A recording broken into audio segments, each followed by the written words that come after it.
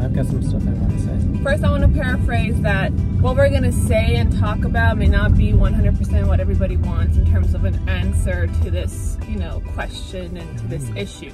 You're going to say what you know or what you think and how you feel about it, and maybe a little bit of the backstory regarding the episode. We definitely want to settle the issue and give the fans a little bit of what they want, but kind of went from we're going to give Chris's perspective on the issue to then fans asking like, can we rewrite the episode? Can we make a new episode? Can you give us like some fan fiction or something? And I don't think legally you're allowed to do any more Loud House stuff. You parted ways from the Loud House, so you no longer work on the show.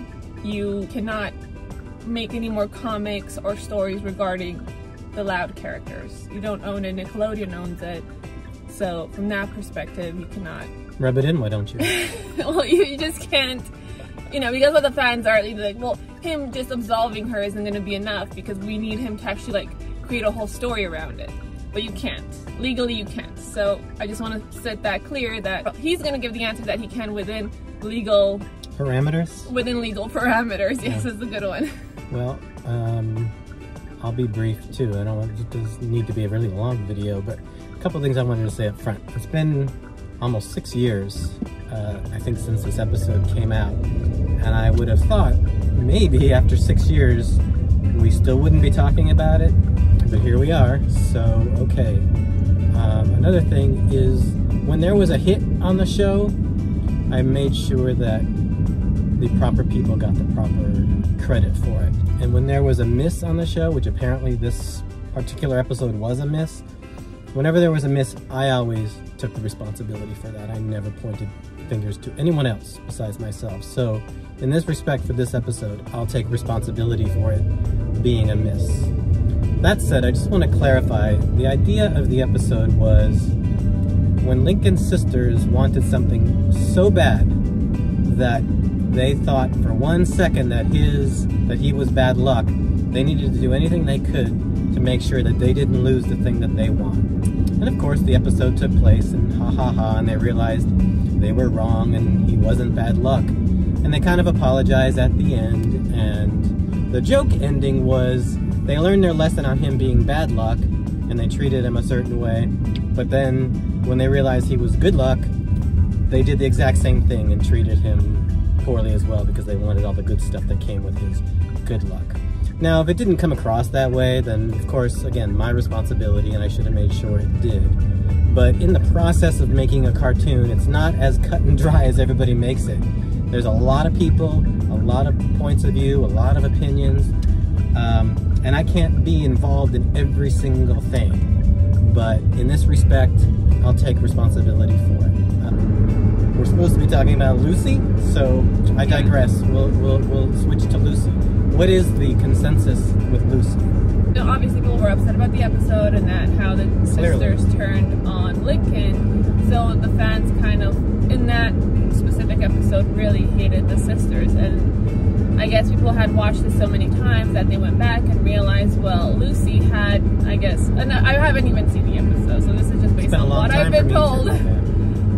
That Lucy was one of the characters that didn't have any lines, and based on different histories and things that fans behind the scenes kind of know more about, that maybe there is a chance that this one time that I know a lot of times this is just kind of gang up together, that maybe she wasn't involved in this. And that's what the fans want, this little loophole that, can we absolve Lucy in no such luck? Sure, why not? Here's the thing, is again, the process of making a cartoon, there's a good chance in one of the drafts that Lucy had some lines, but all of those drafts are meaningless. What is the most important is the final product, the episode that you saw on TV. Lucy's a spiritual person, and I don't know if she necessarily worries about good luck or bad luck.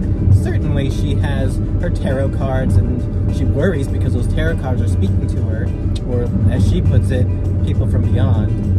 So luck would not be something within her character. So yeah, if Lucy didn't speak, she's usually a quiet person, and if she doesn't speak up about something, that's okay. I mean, even in the very pilot episode, she just kept appearing and scaring Lincoln. So it gives you an idea of who she is that she really doesn't push herself to the forefront in most episodes. So yeah, I think that if Lucy didn't say anything, if people feel as though her not saying anything absolves her from being like the other 9 sisters in that particular episode, then yeah, I'll go with that. I'll support that. It may not be what the writer had in mind, but who cares what the writer had in mind? It's what everybody else thinks. And if you think that helps Lucy's character and it helps the episode to not be so irredeemable, then I'll support you on that. That's good. So hopefully that kind of answers people's questions. And again, you can't go back and change the story, and I don't know if, like, in a hypothetical situation, if ever you were given the opportunity or allowed by Nickelodeon any kind of work on the Loud House, if it would be a cool idea to kind of make an episode kind of seeing, like, from Lucy's perspective. It might be. That would be like a cool way of actually redeeming her. Yeah, like what was going on while the other stuff was going on. Yeah, and kind of like almost fix the episode by using this loophole to go back and do it like one of those types of episodes. I wish I could. I can't. And to be honest with everybody, it's really difficult for me to revisit the Loud House in general, for clearly obvious reasons. So in a sense, it's a little painful. And I'm not asking for anybody's sympathy. I'm just saying it's difficult. So hopefully what we've said here is enough. I know it's not going to please everybody, but our goal is to really just let you all know that we're here for you, we're listening to you, and that we will do our best to help out and to answer any questions that you might have. If you have some comments, put them down below and we'll try and answer them. Yes. Okay, bye everybody. Bye.